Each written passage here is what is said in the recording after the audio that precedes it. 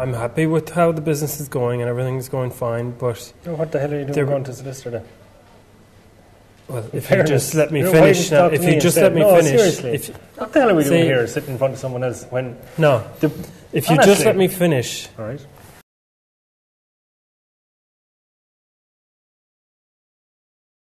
The business is going fine, but I can't deal with him anymore, and I can't keep doing all this work.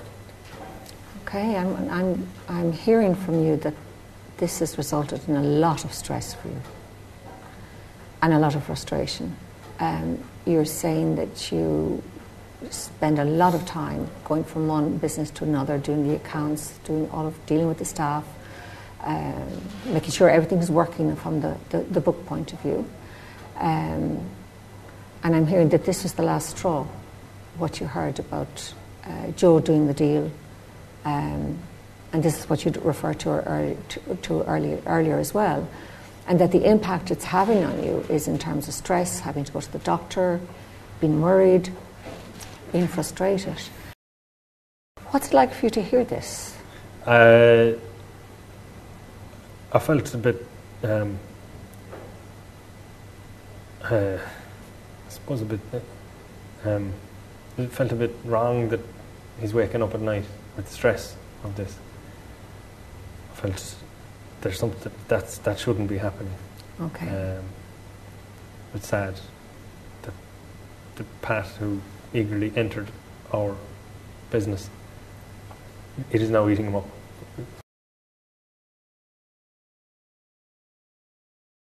We got on well, you know. Okay. Wouldn't have been whatever best friends forever thing, but we got on well. You know, we used to at lunchtimes. My grandmother's house was near Pat's parents' house. At lunchtime, he would go home to lunch, and I go up to my grandmother's. So even though we were coming from different sort of backgrounds, we used to walk that thing together every day. And I suppose we got to know each other a bit better that way. Okay. You know, what was the time for? And what were the things you liked about each other or admired in each other? Well, I suppose he did, you know, he stuck up for me a couple of times in school. I was getting a bit of a rough time, and, you know, he'd always kind of put either put a good word in or stand up for me, and all his brothers were very big, so that kind of helped. This was with other kids then? Yeah, with other people in the school, so... Okay. Yeah, I suppose he was kind of a... Yeah, it was. We weren't amazingly close or anything, but it was. Yeah, it was fine. Yeah, it was good. So you felt protected. Maybe a soft spot for him, and I could, as I said, even back then, I had the street smarts, and I could get him out of a bind if someone was coming at him. Okay, you're smiling, Pat. Yeah, I mean it was good, but yeah. Okay, yeah. And then you moved on through secondary school. Were you in the secondary school together, or for as long as I was there, anyway. Yeah. Okay. How long was that you were both in secondary school together? Well, Joe packed it in early enough.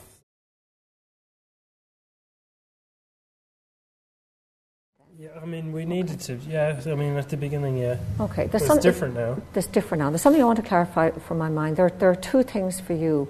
One is the unequal balance of the work responsibility, and the other is the deals, the uncertainty. What's going on about these deals? Why isn't he telling me? Or what was he doing with those other two deals? Which of these is the most important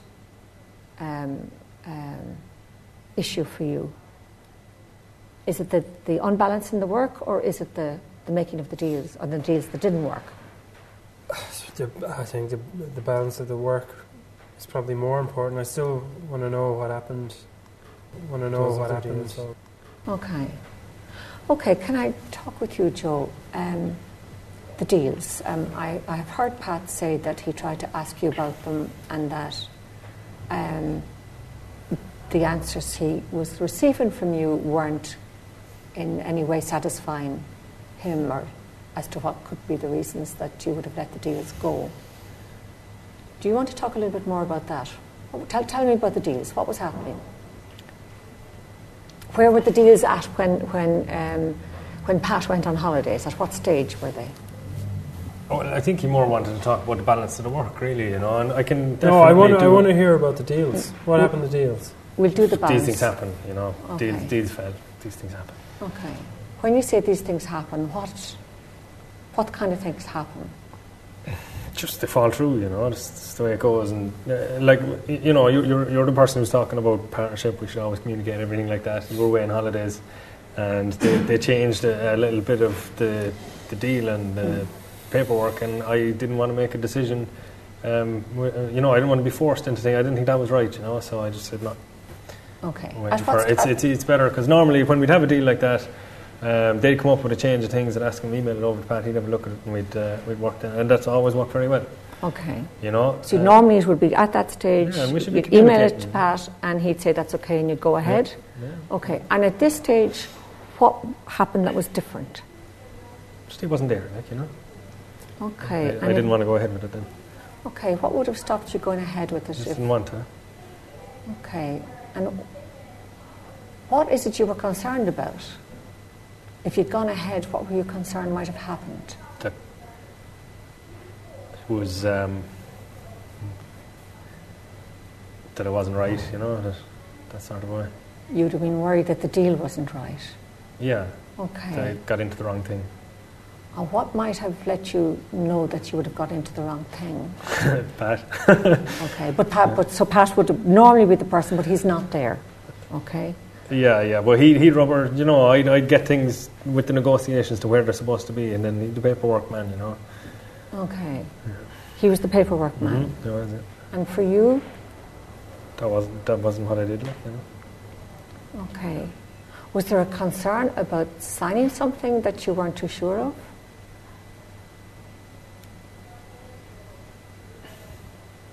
There was. Okay. What was your concern? Just kind of, you know, the way you'd be like, it was a legal document.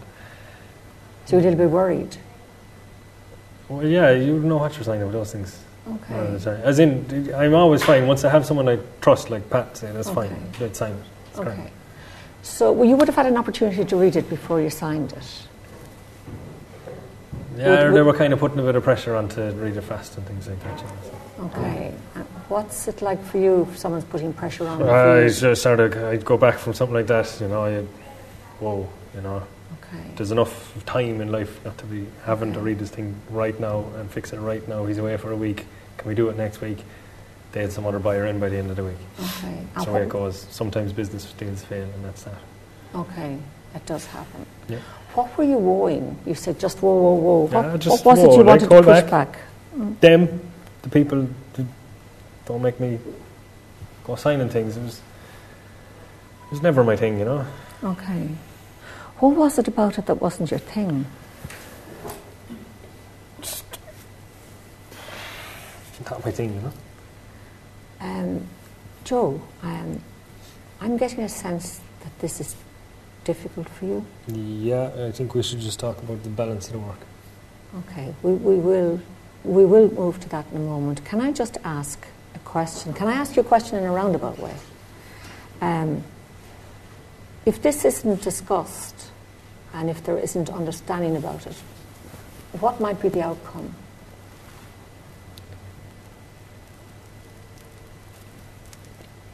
That the business ends. That the business would end? Yeah. And what would that be like for you if the business ended? That'd be shit. In what way? That'd be really shit. Look, I'm 41. Where am I going to write a CV? I write a CV that I drove lawnmowers and then I ran a business, but I didn't do the books. So you're really concerned. So how employable am I? Okay. You're really concerned about the future. Yeah. Okay. And if you did say what it is that's going on for you, what might be the outcome? The outcome is that if Pat says it, then Pat has too much on me then. I just, look, I don't want to talk about it, all right? You'd be worried that Pat would have too much on you. Okay. Can I just leave it for 1 second? May I just move to ask Pat a question? Pat,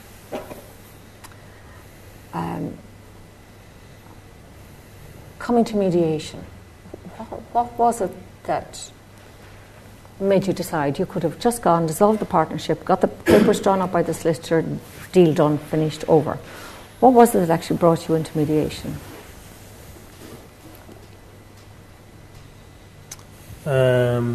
Well, I mean, the solicitor did, you know, he said it could work, and I do respect his opinion, so that, I mean, that was part of it, but, you know, I suppose I thought I'd, you know, owe Joe giving it a go anyway.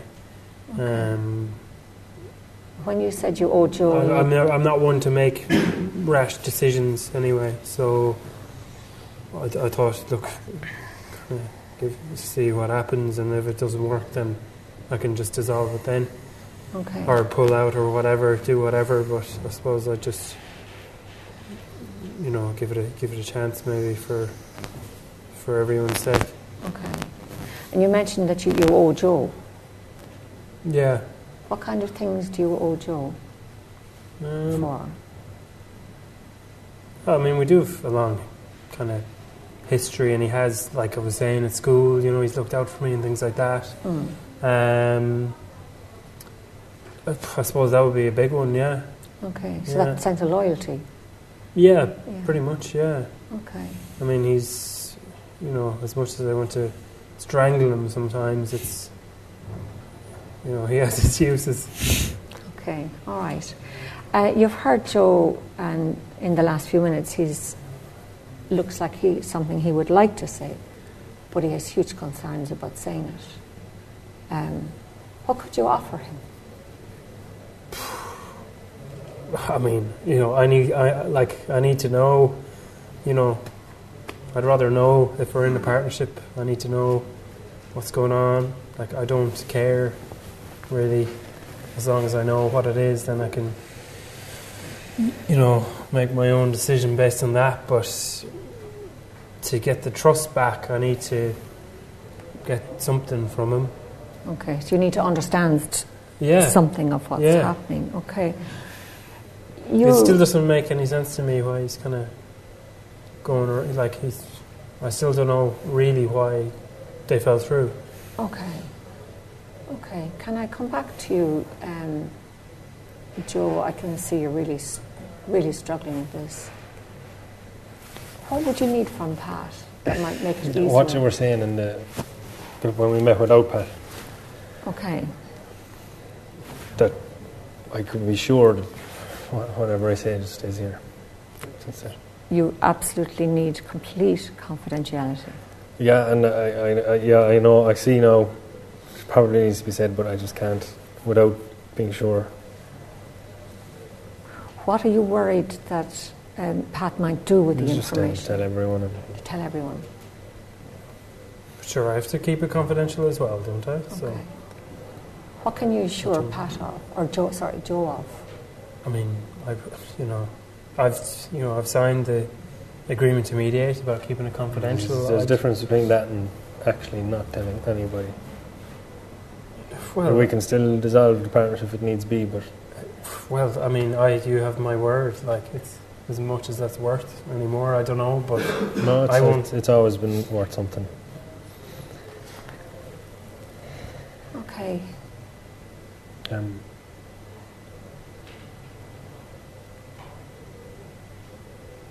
What was the last question you asked?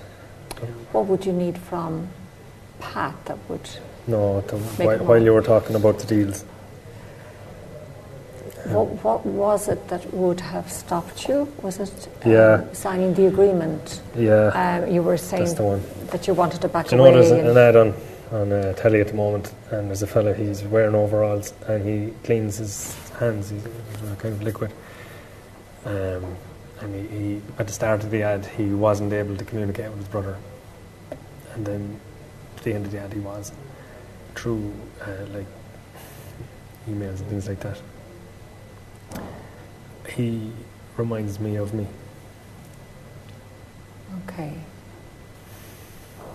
I don't know the ad, Joe, but what is it about him that reminds you? It's an ad for adults who have trouble reading and writing.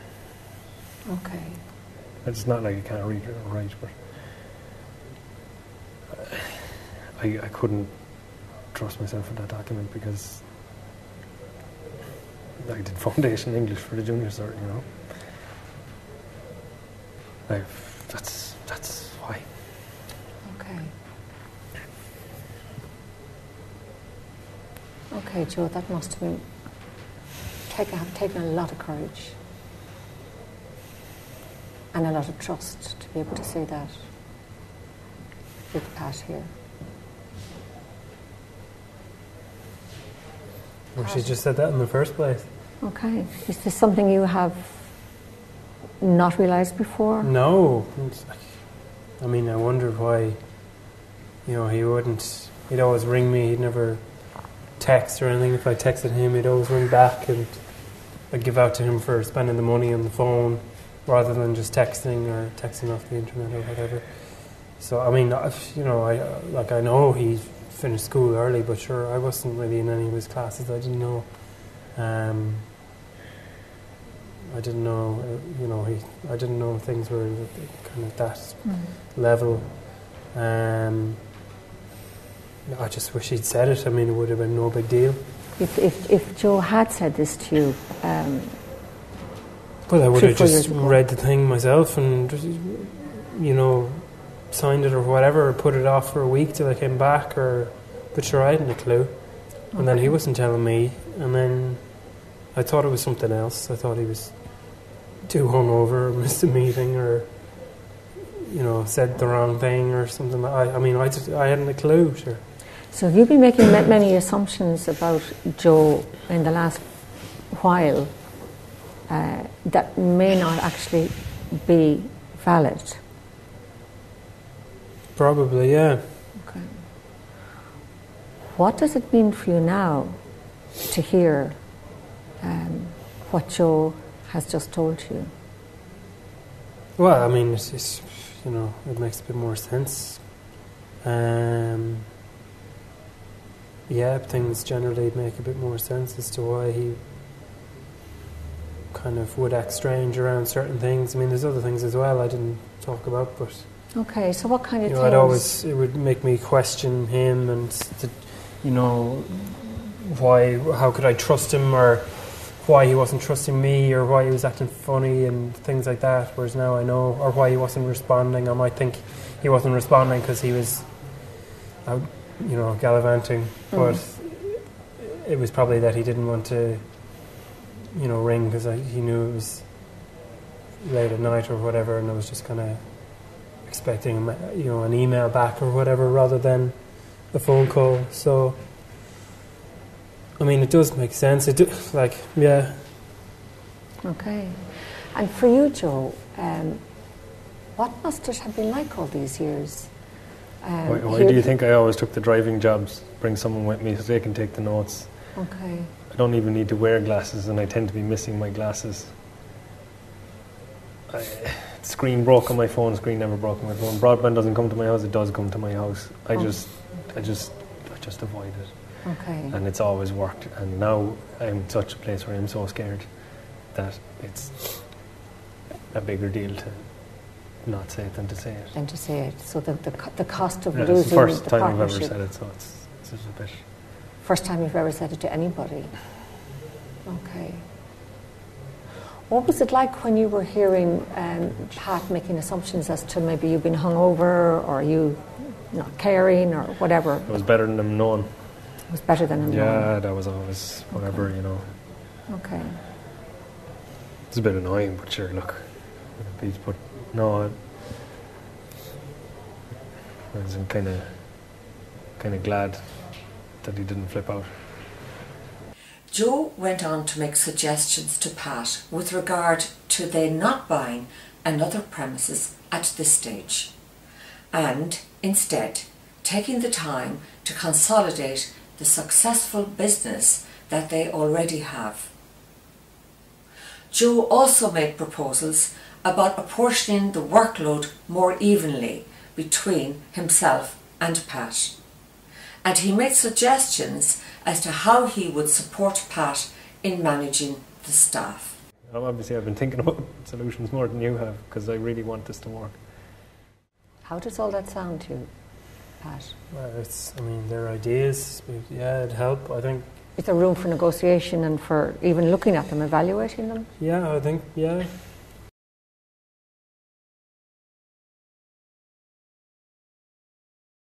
I'm still feeling a bit of resistance, and I don't want it to be there, and I don't know how to get rid of it.